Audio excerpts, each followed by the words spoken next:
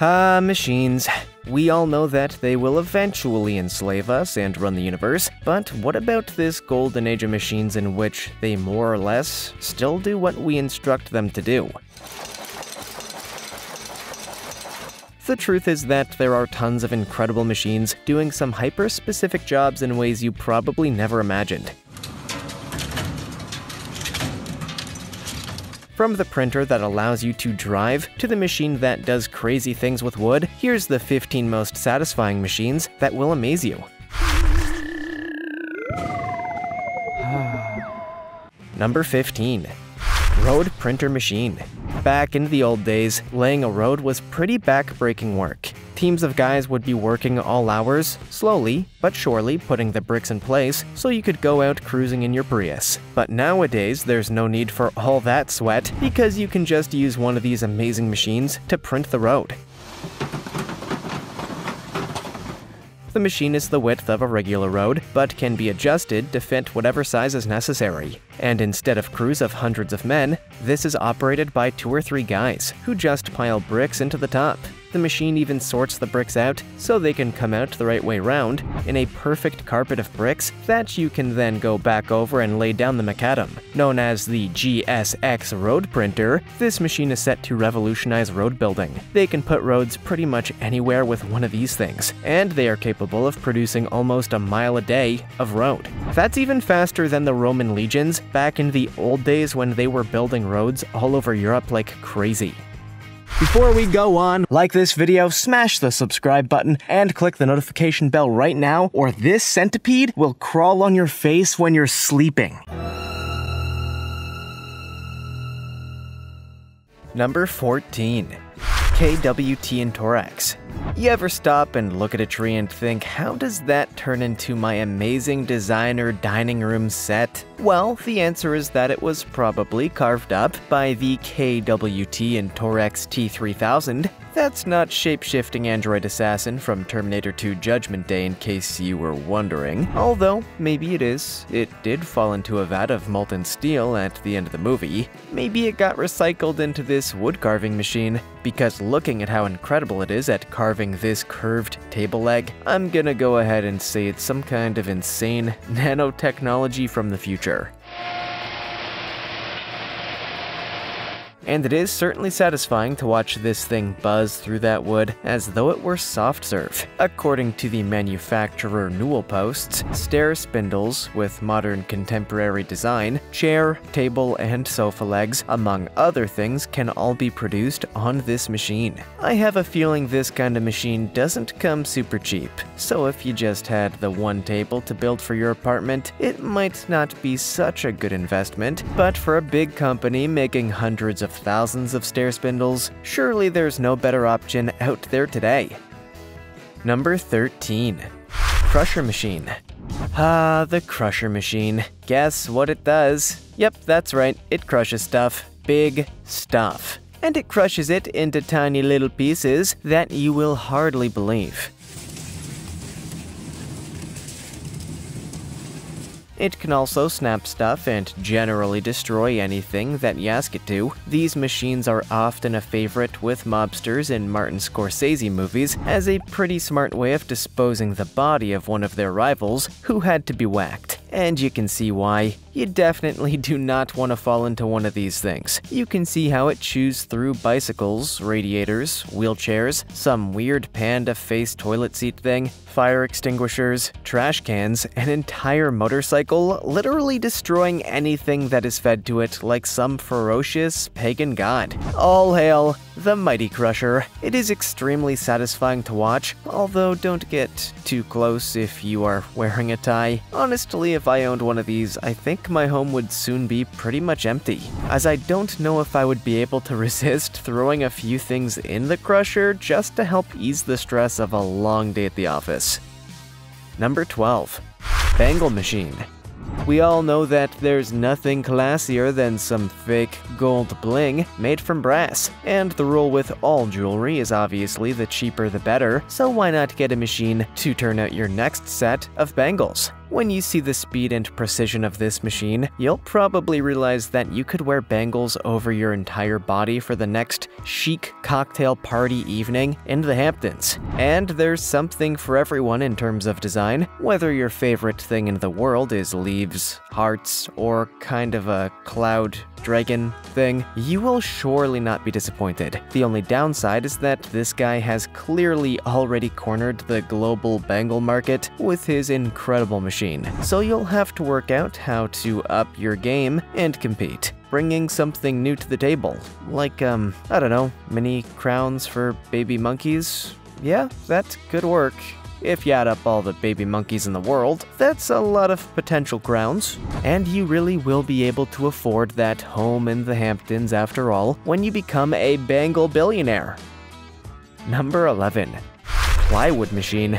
Plywood. Pretty useful stuff, and it has been around for a long time. If you don't know what plywood is, it's not something that occurs naturally, but is manufactured. Basically, different thin layers of wood are bonded together, with the grain of the wood running top to bottom and then side to side for alternative layers.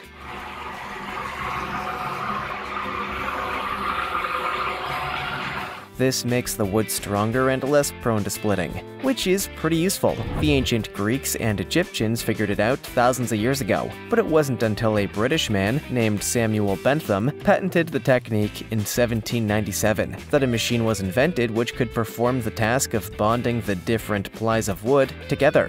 From then on, plywood has become one of the most popular building materials, and next time you open your IKEA cabinet, you can sit and stare at it in amazement, reminded of the fact that it is built from the same stuff as the casket of King Tutankhamun. Unless your IKEA wardrobe is made from MDF, I'm pretty sure the Egyptians were not burying their pharaohs in MDF caskets. Number 10. Crayon making machine. The wax crayon, yet another invention by those crazy Egyptians and Greeks. Man, those ancient aliens left the Egyptians and Greeks some pretty awesome technology. Plywood, crayons, pyramids, you know, all the important stuff. Anyway, since that time, the crayon hasn't changed too much, although nowadays it comes in all kinds of different colors, and like most things, it is made by machines. The modern crayon kicked off with Leonardo da Vinci, who figured out how to mix oils and charcoal to make pastels.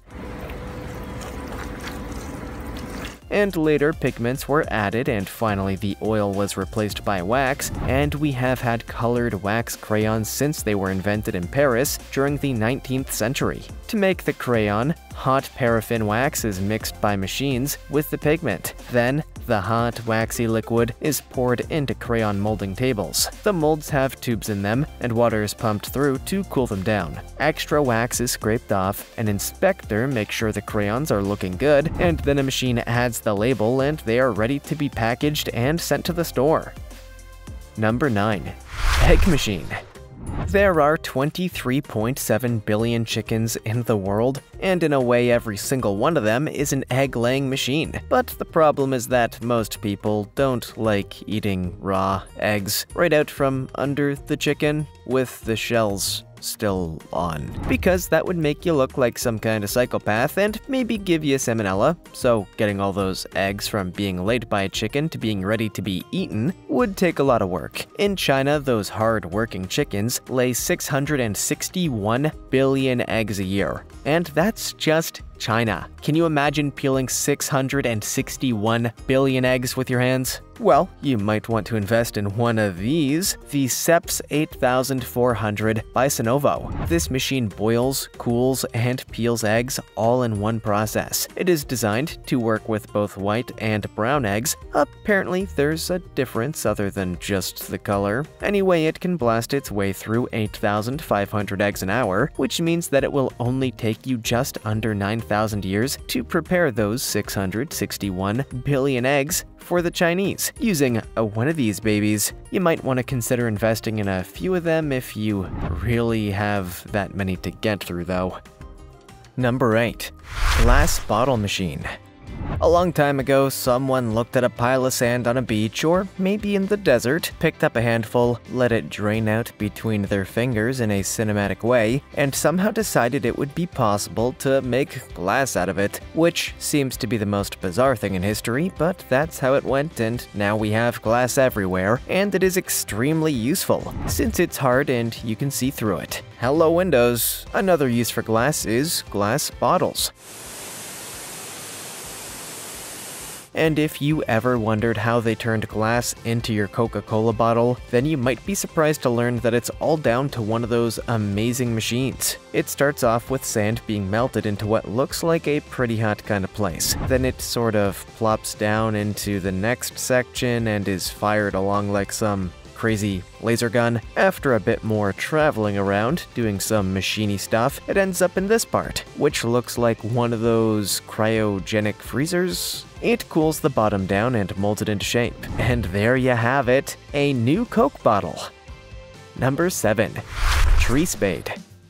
A tree spade is pretty much what it sounds like. It's the same as a regular spade in that you can dig things up and then plant them somewhere else, but with trees rather than plants. They look a little like excavators, but have a special arm, which allows the tree spade to dig up an entire tree and then put it on a transport truck so it can be moved somewhere else.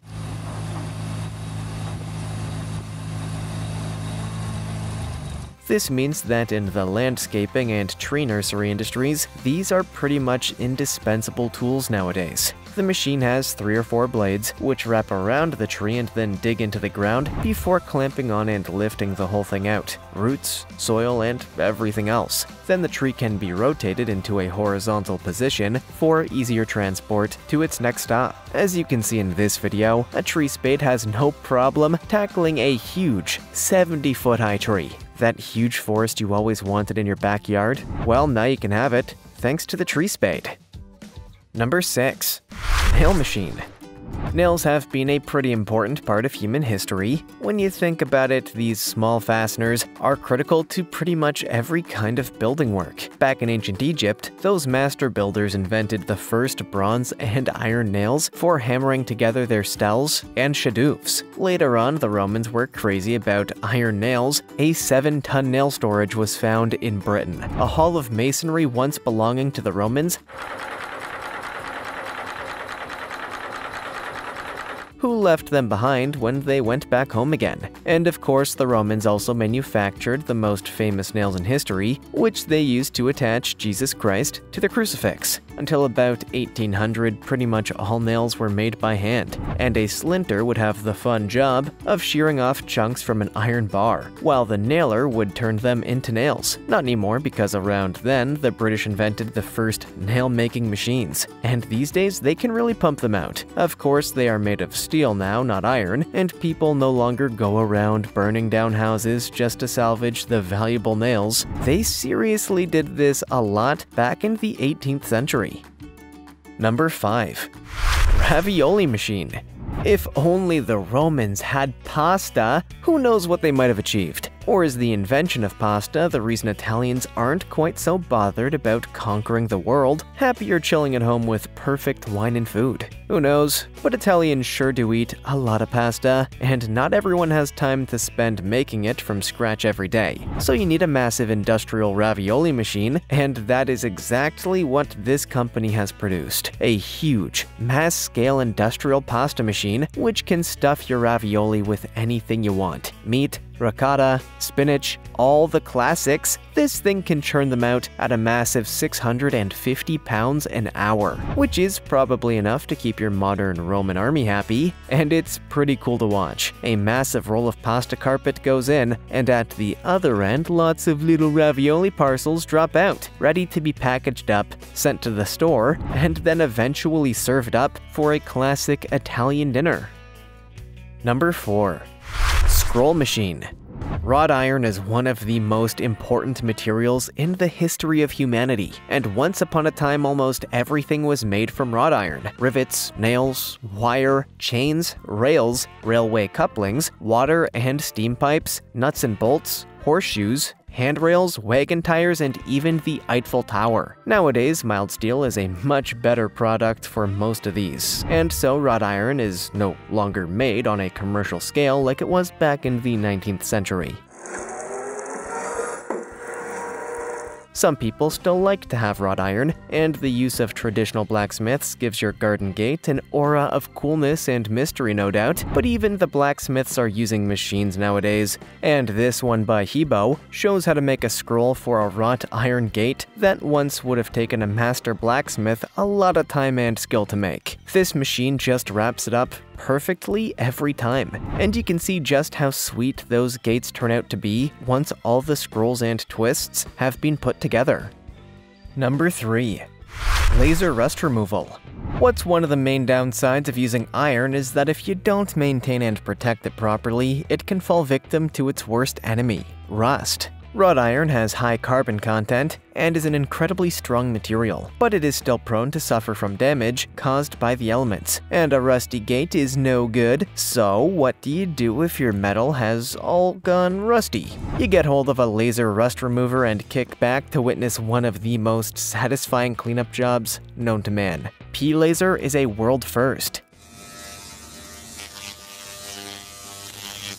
An advanced industrial handheld laser for rust removal, kind of like laser hair removal, but for automobiles. This 1000-watt laser will blast through any corrosion you might find lurking under those wheel arches, which will lead to big holes in the bodywork and a real pain in the butt. It sends energy directly into the dirt and corroded areas, but leaves the healthy metal alone, resulting in a perfect finish, and it costs just $53,000. Wait, how much?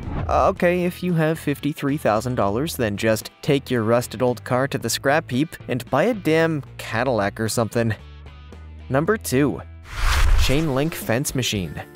Fences, pretty useful. You want stuff to stay in, put up a fence. You want some stuff to stay out? Yep, put up a fence. If you want people to stay out, or in, something big like a country, you'll be needing a lot of fencing. The classic fence we see everywhere today is known as chain link fencing, and it is woven together with strands of galvanized steel, which forms the familiar diamond pattern we all know from the times in our lives when we've shown up somewhere and then been like, oh, I guess we aren't allowed in. Chain link fences made by machines was invented in Britain back in 1844 by a man named Charles Barnard, who was inspired by a cloth weaving machine he had seen, and similar machines are still in use today, although they are probably a lot faster than the ones back in 1844. This machine, for example, can produce a huge 2,500 square feet an hour, which means you could produce enough chain link fencing to line the US-Canada border in barely 30 years. Time well spent, I would say. Those Canadians are a troublesome bunch. Mark my words. Number 1. Ipeca Master Slicer. If you like pasta, you probably also like bread. And you know that expression, the best thing since sliced bread? Well, the bread slicer is literally the best thing, including sliced bread. Take a look at these loaves being perfectly sliced by this amazing machine. Wheat was first cultivated as a crop in the Middle East, way back around 14,500 years ago, and this technology then spread to Europe, North Africa, and Asia. And it was bread which was one of the most important factors in humans switching from nomadic lifestyles to living in towns and cities, since they knew that they could grow wheat and make bread every year, instead of having to chase around after animals all the time. But without industrial bread slicers, they probably wondered why they even bothered. Because how could you enjoy bread as much without seeing it being sliced up by this incredibly satisfying machine? One other good thing about modern bread is that it is regulated. Back in the 19th century, England people made extra profit by filling bread with things like chalk, sawdust, alum, plaster, clay, and ammonium carbonate. I mean, they made more profit until all of their customers died, I guess. But machines aren't greedy like humans, so maybe it will be better when they come to rule us all. I just hope they don't use bread slicers to punish us. Which of these machines did you find the most satisfying? Have you ever stood and stared for hours at a super satisfying machine? Let us know in the comments below. Also, check out our other cool stuff showing up on screen right now. See you next time.